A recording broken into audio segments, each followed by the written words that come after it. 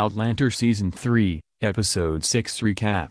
The highly anticipated reunion. Outlander Season 3 finally saw the reunion of Claire and Jamie in Episode 6, titled A. Malcolm. It was the most highly anticipated episode of the season, and here's a look back at it. Outlander Season 3, Episode 6 brought the most anticipated moment of the whole season. Titled A. Malcolm, it was all about the reunion of Claire and Jamie. After seeing a glimpse of it at the very end, this extra-long episode gave us Jamie's side of the story when he saw Claire for real for the first time in 20 years.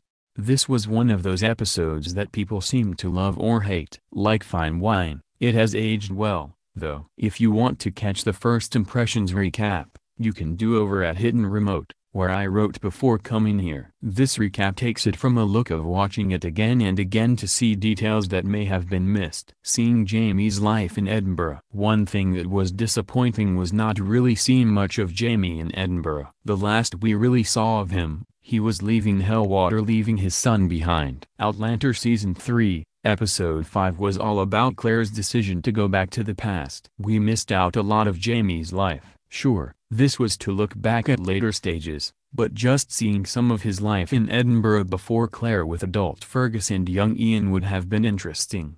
Instead, we saw him walking through the streets to his print shop. He quickly got to work. Sam Heughan really learned how to use that printing press for the scenes on his latest job, and that's what we got before the bell to the shop rang. Jamie was sure it was Georgie, who we'd get to see for all of 2 seconds later on.